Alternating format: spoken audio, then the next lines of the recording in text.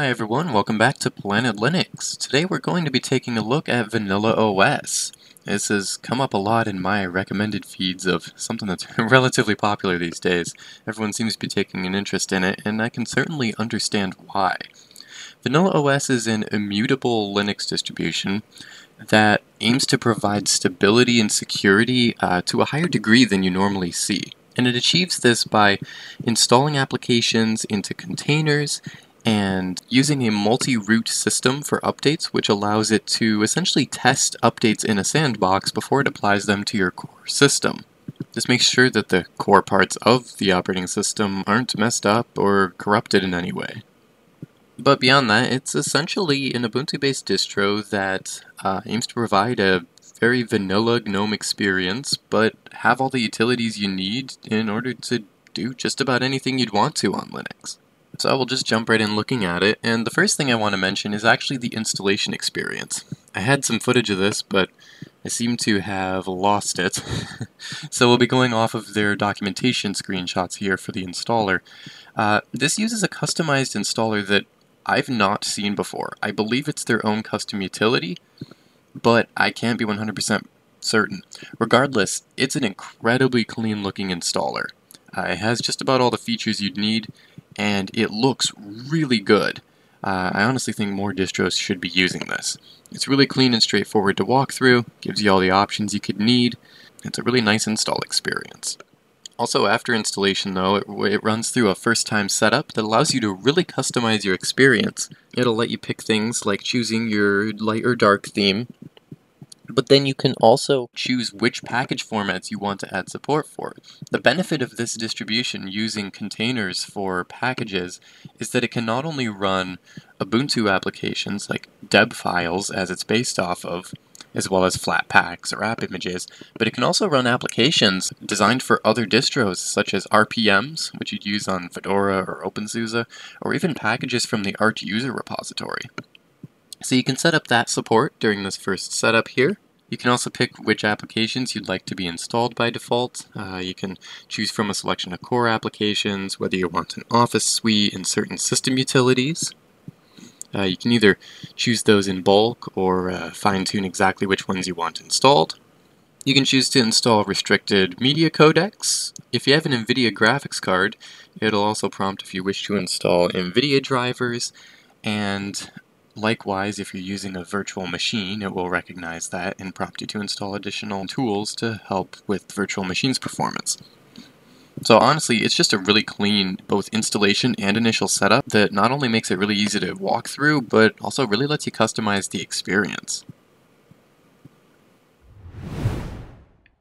So first off, on the surface, this really is a standard vanilla GNOME experience. It's everything you'd come to expect from GNOME. If you enjoy using distributions that use a stock GNOME experience like Fedora, then you'll be right at home here, because that is essentially what this offers.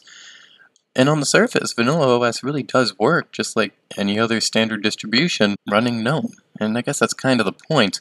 But as you dig a little deeper, you see that there are not only a lot of niceties that it adds in here to make the experience better, but of course a lot of those underlying, under-the-hood things that theoretically will make Vanilla OS a much more robust distribution. So first off, while it is a very stock GNOME experience out of the box, it does come included with the Extension Manager application. And unlike the standard GNOME Extensions app, which just lets you browse extensions like you can here, the Extension Manager also lets you install extensions from the web right here in the app. And that may sound rather trivial, but it really is a much better experience to be able to browse for all those GNOME customizations and extensions without having to go to the GNOME Extensions website, install a browser add-on in order to be able to download and then install extensions. It just makes it much easier to browse them all here in this single application. So while it's clear that the Vanilla OS team really does want to keep the stock GNOME experience at the forefront of what they offer, they clearly recognize that it's important to make it easy to customize it to how an individual user wants it. I've installed a couple extensions here, but there are quite a few included out of the box, as you can see, for you to tweak your user experience. Otherwise, most of your installed apps out of the box here are a pretty standard affair for GNOME. Of course, we also include the LibreOffice suite, your various standard system utilities. But as we chose during the post-installation setup, we also installed a few extras here, like Lutris. Another application of note is the Vanilla Control Center. And this is a nice little graphical utility here to control some of the specific features that Vanilla OS offers. This mainly revolves around which types of applications, other than standard Ubuntu packages, you want to be able to install. And this is essentially enabling containers for each of these types of distributions. So we have ones for Fedora here, which will allow us to run RPM packages. We can also have an Arch container that allows the installation of packages from the Arch user repository. Of course, there's a standard Ubuntu one for installing your typical Ubuntu deb packages. And this utility lets you manage the applications installed in each of these containers. We also have a few settings here on this first tab for managing how often it will check for updates across the various repositories and package types. And that leads me into the good old terminal and the back end of some of the features here in Vanilla OS. While this is based on Ubuntu, it has its own package manager called APX, which manages this whole multiple root system and installing these various different types of packages. So you'll be using APX instead of apt when you go to manage your packages from the command line. Fortunately, it is really simple to use if you're familiar with apt. First off, you won't be using sudo with these commands because it manages all the root stuff on its end, where it installs packages to the secondary sandbox root to test everything out, to test any updates, before it applies them to the main root system that you're using. So you won't be using root for APX, but otherwise the commands are largely the same. In fact, if we look up APX help here, we'll see that the commands it has are pretty much identical to apt, such as auto remove, clean, install, which is of course what you use to install a package, update will update the database, upgrade will upgrade any packages that you have installed. The commands are essentially the same as apt, so you'll feel right at home with using this. For example, APX update will check the database just as apt would, and it says all packages are up to date, but you could run APX upgrades to update anything that needs to be. Also, you'll notice if you want to specify a package from a particular repository, whether that be Ubuntu's, which uses apt, Fedora's using DNF, or the Arch user repository, or the AUR, you can specify that with a flag here. So for example, if you do apx install --AUR Spotify, it's going to look for Spotify in the Arch user repository. And the first time I'm doing this here, it's actually creating the Arch container because I had no need for it before. It doesn't need to take up any space, but now that I want to install an Arch package, it's going to create that so that it can do this. I presume this will take a couple moments here, just being that it's the first time. But then it should go out and look for the Spotify package in the AUR. I don't actually know if it's there, but we'll see. Yep, and as we can see now it has downloaded the application and it is currently building it in the typical fashion from the AUR. No, actually rather it's asking me to confirm what I want to build, I believe. I'll proceed with this install. There, now it's building our package.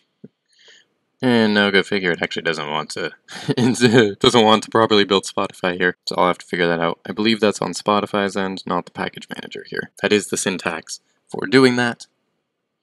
So Spotify's being Spotify there, but I'll try it with the Fedora package by doing apx install with the DNF flag for Fedora's package manager, and then we'll try Lutris here.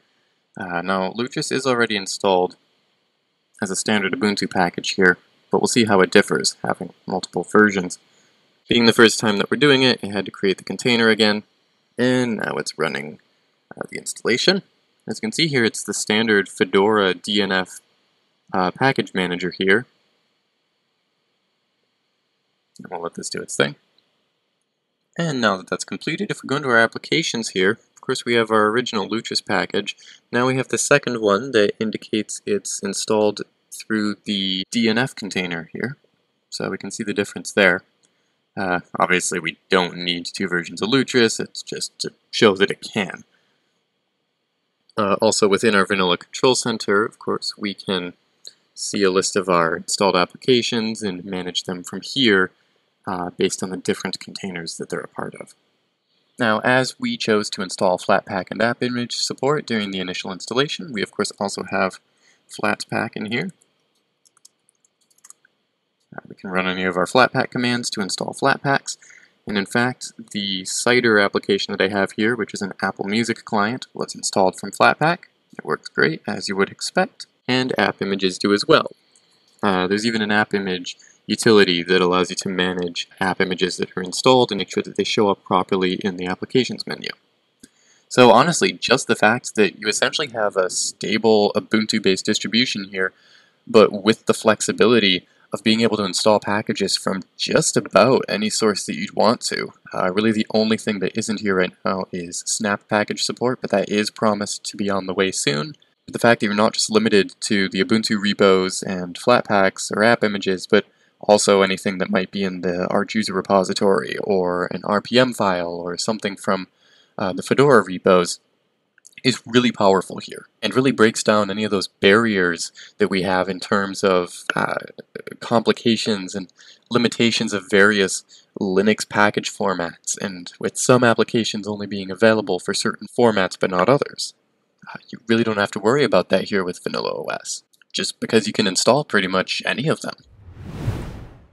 Now, I will concede that regarding packages, the one issue I have noticed is in the Graphical Software Center. It's got the standard GNOME software utility here, and it works pretty well, as you'd expect. However, it seems that it only shows Flatpaks in here, any packages from FlatHub for some reason. I would have expected it to at least include things from the standard Ubuntu repos as well, but it does not seem to. So in terms of using the Graphical Software Center, it seems pretty limited to FlatHub at this point, with no clear way of enabling it to show additional repositories. All I really have here are automatic update settings. So that is kind of a glaring issue at this point. It would be great if you could search in here and it would just search for those packages across all of the various repositories that it supports. You know, that being Ubuntu, Fedora, the AUR, and of course FlatHub, as it already does here. So there's a lot of packages that you'll look for in here and they just won't show up. But then if you use APX in the command line and search for it, it'll be there and you can install it through the command line.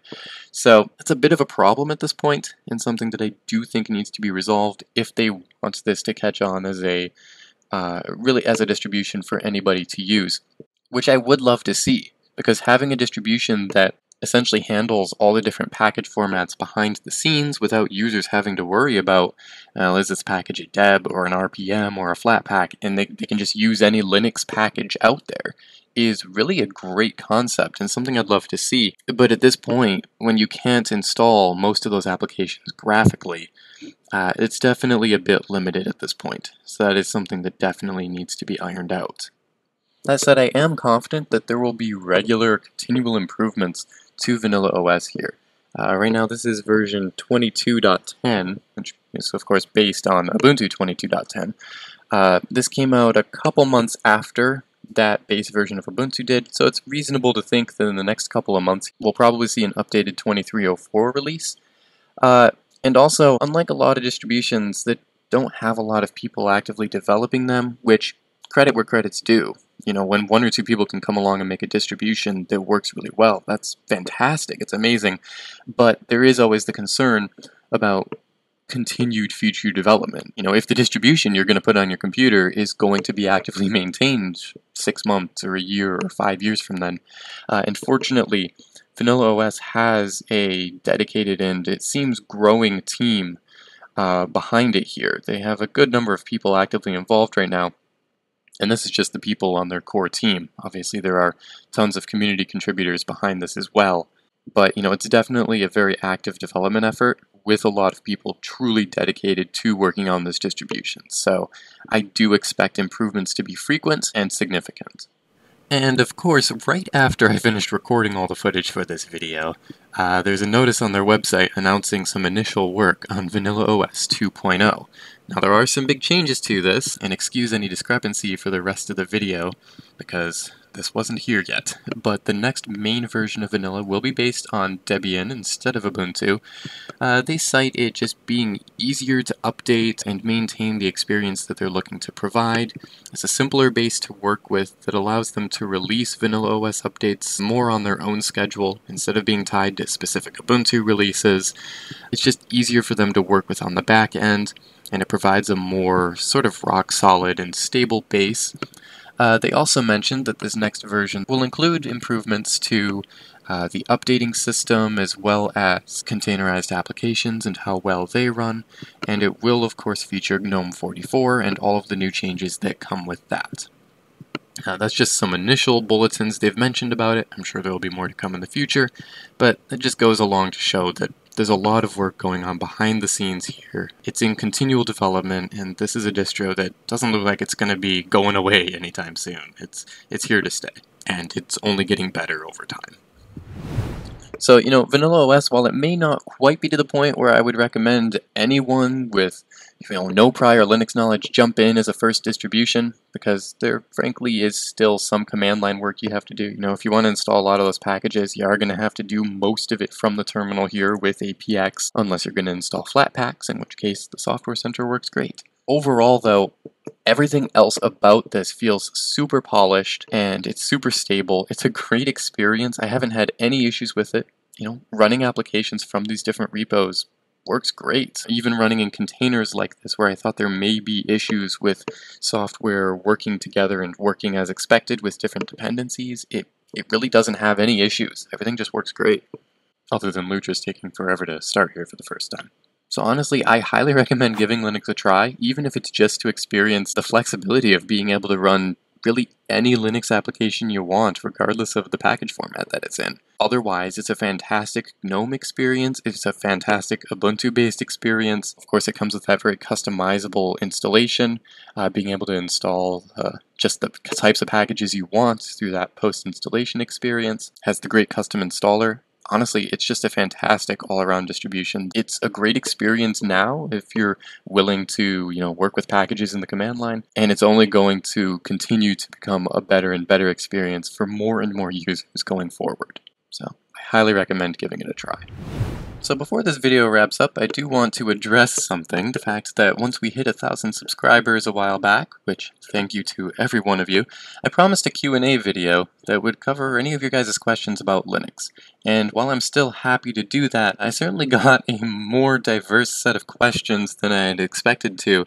So what I think I want to do instead is address one or two questions at the end of each video for the next little while, in order to get through some of them in a bit more regular schedule, because I think that looking through everyone's comments and questions, dedicating a single video to it might become rather lengthy and more than a lot of people would want to sit through. So I'm going to address one or two questions at a time here, and for today's video, I'm going to answer a question from Super Tortoise, asking for my thoughts on client-side versus server-side window decorations. And at least as I think I understand what he's asking, is whether I prefer the window decorations, that being like the close, minimize, maximize buttons, to be determined by the desktop itself, the display server, and the desktop environment, or by an individual application. And honestly, that's a bit of a tricky one, because as for example with GNOME here, any server-side decorations, or those handled by the desktop, are what you tend to see here in the top bar. In the case of GNOME, it only has a close button by default. Of course, you can add the others to it, but the benefit of having server-side decorations is they're standard across most of your applications. Any application here that uses the standard desktop controls is going to be unified in that. Whereas, oh by the way, this is the Ubuntu version of Lutris now. Bet you couldn't even tell the difference, could you? Whereas client-side or app-side decorations, such as this Cider application, choose to have their own decorations here, which do fit in with the theming of the app itself rather well, but they don't really fit with the rest of the system. He points out that KDE uses a sort of hybrid approach, and I'm personally in favor of that, where the app can have a say regarding its theming. If it wants to override standard controls, make them look different, fitting with the app a little better, it can do that. But you can also set some base settings for what the window manager needs to have for controls. So if an app doesn't have a particular control, then that can be overridden to include it with a hybrid approach. Now, that's not something that GNOME here uses. You either have the standard window manager controls or app-specific ones. But I do think a sort of hybrid approach is probably a good idea. If I had to pick one or the other though, I'd honestly say leave it as it is now, with the ability to have app side decorations, because frankly most apps are going to use the standard system theming here, and thus will use the standard display servers decorations. I don't think every app should need to draw their own decorations. I think the server should have them, but if an app wants to, then by all means, I think it's fine because it does fit in with the overall theming of the app. This would look kind of weird if there was just a random title bar above this with a separate GNOME window control for closing the app. So I don't hate how things are now. Does anyone like my music preferences? Probably not. That's kind of where I stand on that. I know that's sort of a wishy-washy answer, but yeah, those are my thoughts. So a thank you to Super Tortoise. I'll be answering more questions in follow-up videos. And again, I thank every one of you for supporting this content. If you did enjoy this video, a like is greatly appreciated. If there's anything you'd like to let me know or ask about, feel free to post it in the comments. And if you haven't subscribed already, then that would be greatly appreciated. And it makes sure that you stay notified of all the latest content. So thank you for watching, and I look forward to seeing you next time on Planet Linux.